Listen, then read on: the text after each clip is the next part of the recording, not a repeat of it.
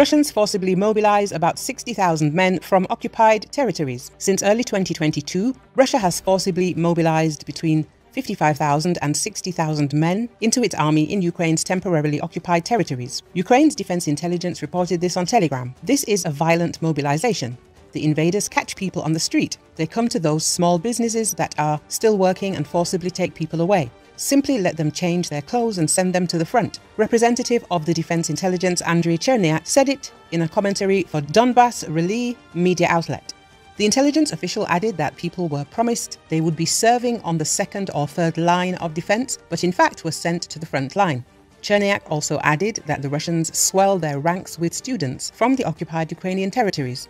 He said that students were sent to the front directly from their classes without any kind of proper training. Cherniak stressed that the only real opportunity to survive for those mobilized from the occupied territories is to surrender at the first opportunity.